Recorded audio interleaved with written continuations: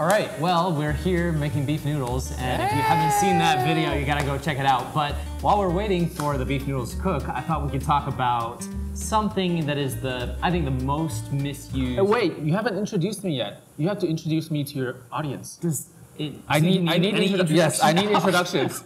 Okay, if you don't know Ray, then you should go follow his channel. I mean, who's not subscribed to you in Taiwan? I mean, like, come on, guys. So,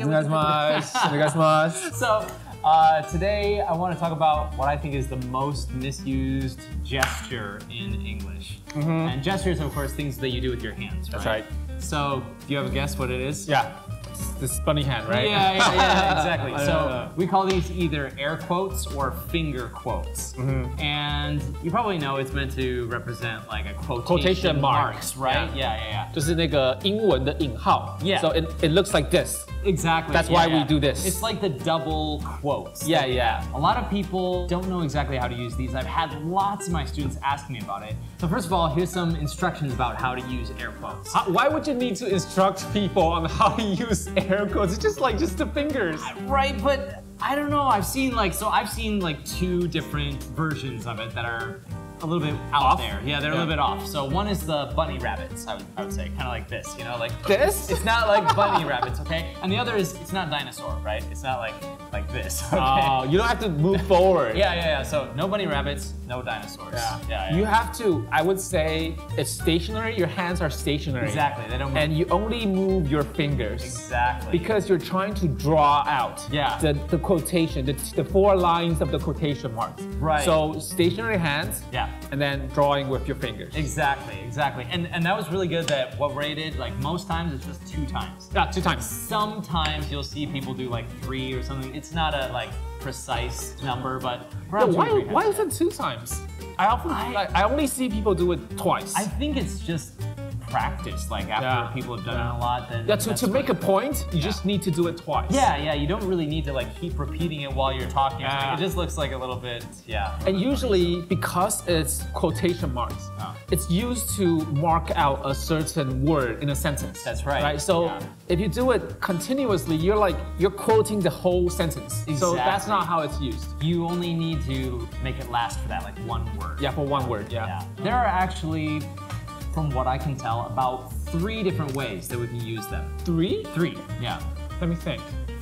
I think the most commonly used would be to be sarcastic. Yes, that's the most common. For example, I would say, oh yeah, I'm meeting my friend. That would imply I'm not talking about the thing I'm quoting. When I say I'm meeting my friend, it would probably mean I'm meeting someone like a love interest or something. The relationship is not quite friends. How was work today? And how was work? That maybe you were slacking off. Right. Somebody says they were working maybe, but that's not really what was happening. So that's the first usage. The most common use. Sarcastic. Would you use it to emphasize something? Yeah, you have to stress something. Yeah, and the kind of things that we need to emphasize are usually things that maybe it's a word people are not familiar with. So you need to sometimes emphasize a word to show that, like, this is a real word. Maybe it's like a scientific or a technical or a foreign word that we're not familiar with. So like, if I say something that sounds weird, like latam or something that doesn't sound like an English word, I need to show you this is a real word. I'm meaning to say something. Got it. Third.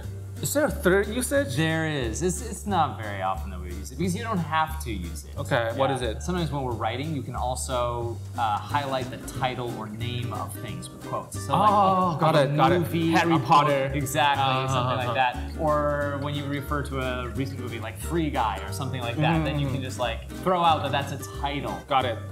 Yeah. So remember, stationary hands twice. And if you want to use sarcasm, then just don't use it too much, okay?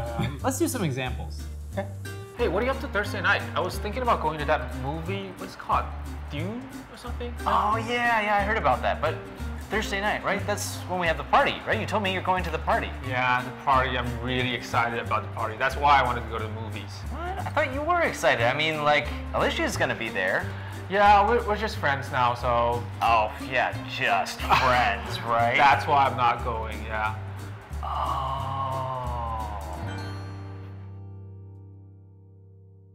All right, guys. Well, I hope you feel like you know how to use air quotes now. So don't forget to like and subscribe and leave a comment. And also watch the video that we recorded about making beef noodles. It's really good. You got to go check it out. Come on, go check it out.